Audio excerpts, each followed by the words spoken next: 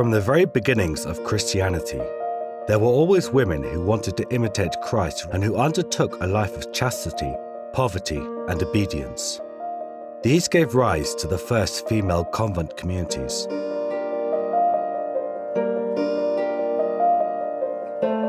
Today, over 2,500 such female contemplative and active communities exist around the world, with 740,000 sisters. Founded by Father Werenfried van Straten, Aid to the Church in Need has helped convent sisters since 1950.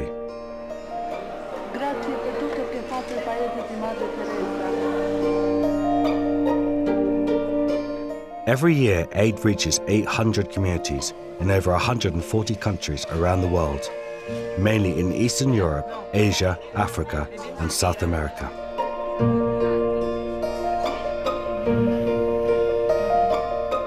It's always been very important for Aid to the Church in Need to help sisters, be it contemplative sisters or active sisters.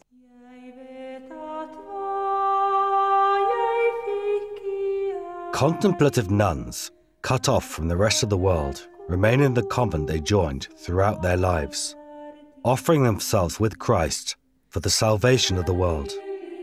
Their day begins at around 5 a.m.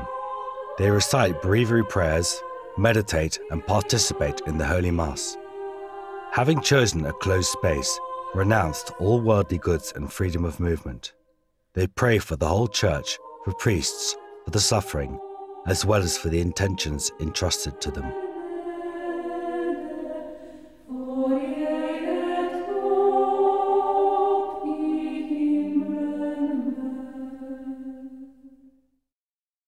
They spend a lot of their days praying, that is their main charisma, but they also have to live. So how do they live? Sometimes they make hosts and then we help them to have machines for baking hosts. Maybe they're making liturgical ornaments for priests' vestments, so we provide them with machines for that. We give them what we call an existence help.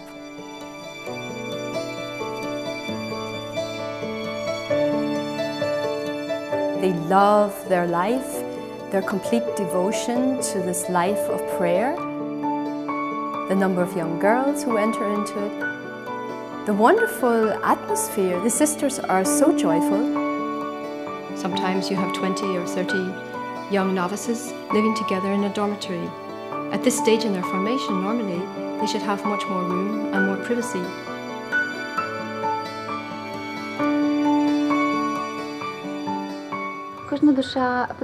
Each soul needs to be in solitude with God.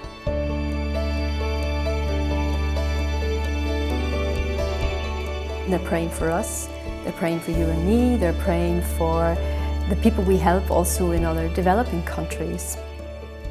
Aid to the Church in Need also helps sisters in active convents. Many sisters from active convents look after children from the streets, run hospitals for lepers amongst others, and care for the dying.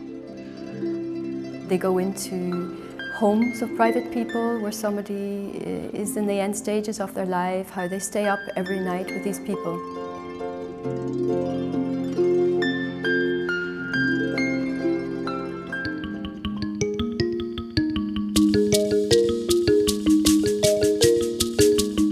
On an African continent torn apart by ethnic conflicts, where non-governmental organizations are more often than not absent, convent sisters provide the poorest with medical assistance, education, social and spiritual help. If we receive more funds, I can see us opening up, maybe more avenues, like establishment of schools in these rural areas. There is great need. People ask us, come and help us, maybe build a clinic, build a school, even workshops empowering women and youth.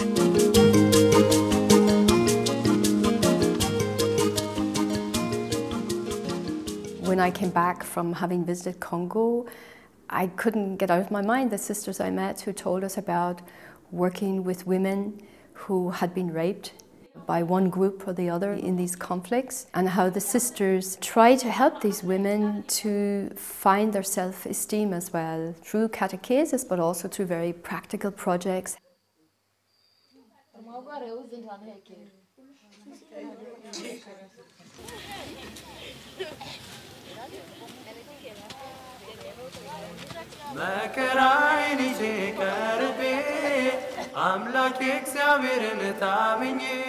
During war and civil unrest, children are the ones most likely to suffer.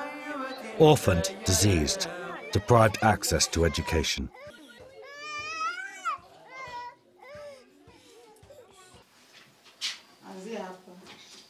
The greatest suffering is that there are so many children and we have only one class. In the future, we want to establish a learning center for the little girls, as well as for the older children. This is a long-term project, because at the moment we do not have the possibilities to respond.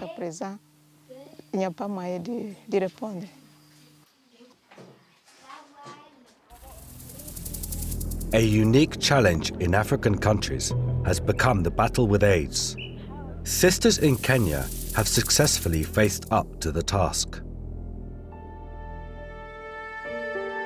I personally am very grateful, and so are my sisters working in different parts of Africa, to the Age of the Church in Need for the support they have given us in running programs on prevention for many people. And I'd like them to know that through running these programs, that I believe that many thousands of young people have had a change of lifestyle and are now free from the risk of getting the virus.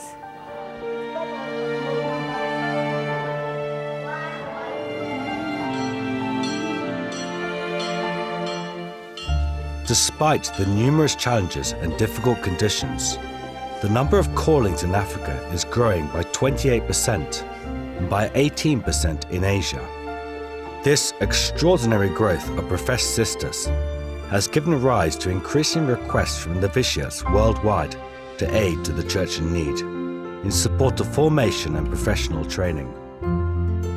Aid to the Church in Need over the last 10 years has provided over 11 million euros for contemplative sisters, 47 million euros to active sisters, and 2 million euros for the formation of novices.